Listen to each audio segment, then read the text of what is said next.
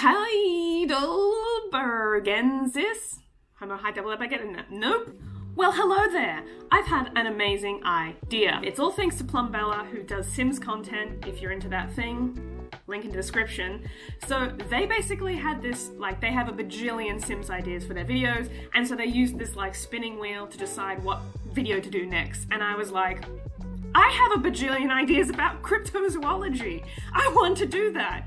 So I made my own one. As you can see here, there are many questions about cryptozoology that just sort of ping into my head at random hours of the day, and I need to put them in somewhere. So I've put them in here, and I'm not stunned by choice anymore, and I'm just gonna let the wheel decide what video I should do next. So, let's spin.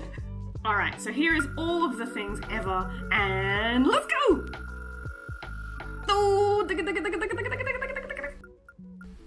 Is Bigfoot actually Homo Heidelbergensis? I need a caveat that I wrote these questions like over the last 7 years, so I have no memory of this. I have no idea what Homo Heidelbergensis is. Well, let's discover the answer together. So let's start with who dis. Basically, I've done some research now, I know the answers, and I'm ready to give them to you. That was weird. Homo Heidelbergensis? Homo Heidelbergensis? Nope. Homo Heidelbergensis is an extinct species of human that lived in Africa, Europe, and Western Australia. Asia. Not Australia. Sorry, derp. Approximately between 700,000 and 200,000 years ago. Okay, so a while ago. Note that for pros and cons later, whether it's Bigfoot, blah blah blah. It used to be the common ancestor of both Neanderthals and Homo sapiens. These guys had a large brain. It tells me the centimeters of that brain, but I don't care. You don't care. Sort of looked human-y in the skull, prominent brow ridge, that's important. Also, larger and more robust than modern humans. So, again, important. Oh, uh-oh, bad thing. Averaged around 5.9 inches. That's small. Bigfoot big. So, anyway. Apparently it was really adaptive. It lived in a bunch of different ranges of environments. I couldn't think of that word. And I'm doing a degree on the environment, basically. It's fine. Believed to be hunters and gatherers, used stone tools, and even possibly spears. Again, it's not sounding very Bigfooty, but we'll go to pros and cons later. Ooh, there's also evidence that they were social and that they had, like, burials for the dead, which I guess depending on what you believe Bigfoot does, could be a pro or a con. Oh, they used fire. Okay. I might have to check this, but I've never heard of a report of a Bigfoot using fire.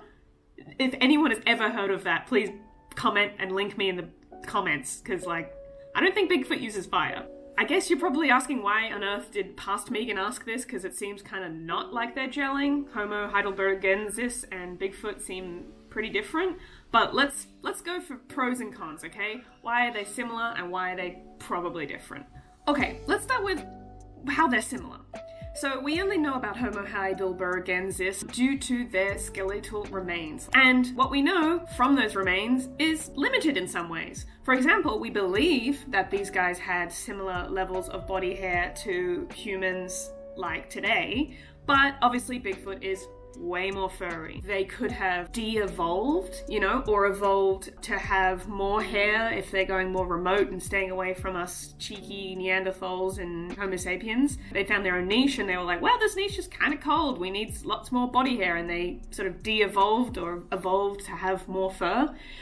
Or it's possible that the original Homo Heidelbergensis, again, can't say it properly, did have fur. We can't be confident that they didn't have full fur, but most likely they were just like us. The evolutionary history of humans and human-like things like Bigfoot is an ongoing research. We don't have all the answers by far. So as we discover more things about Homo Heidelbergensis, we can shed more light on these interesting questions. Here's another 4. So why did Homo Heidelbergensis go extinct? Or did they? Really, we don't have an answer for why they went extinct. It could have been biology, territory, you know, like Neanderthals and Homo sapiens like battled them out into extinction. Or maybe they didn't go extinct and they de-evolved into Bigfoot. It's possible. It's a possibility.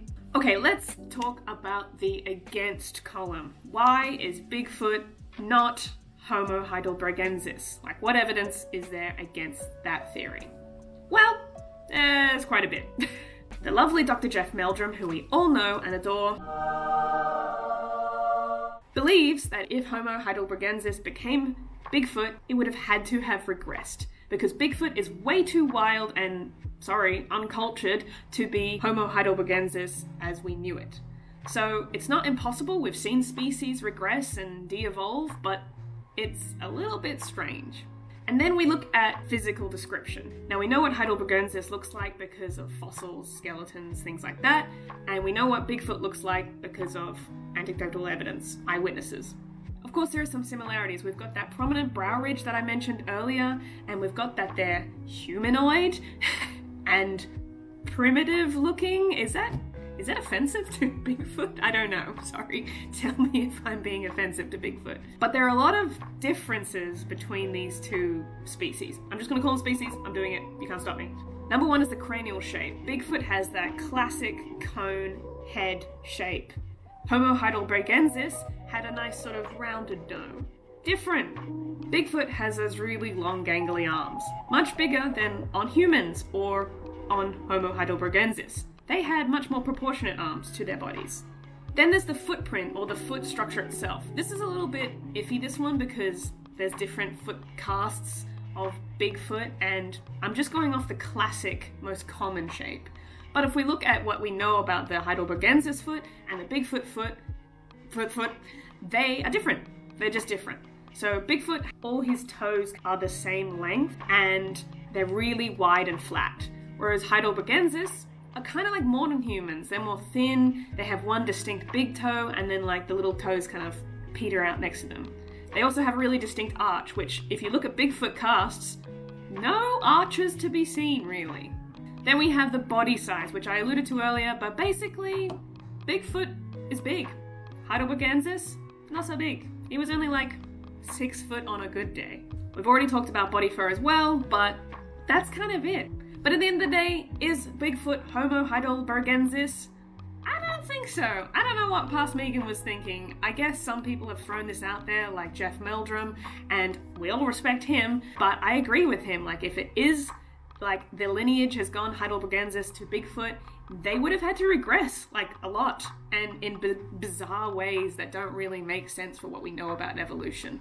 So I think Bigfoot is just its own thing. It's not Heidelbergensis, it never was, and there is your answer to this bizarre question that Past Megan thought would make a good video. So what do you think?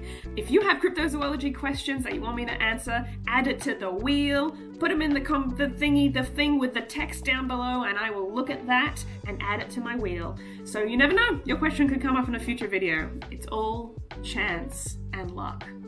Anyway, that's that. Thank you so much. Hope you like this sort of thing because it's fun, especially spinning the wheel. Coming up soon is the part 2 of the Kangaroo Valley Panther, which we had the track camera footage that I'm very excited to talk about and show you. Anyway, bye!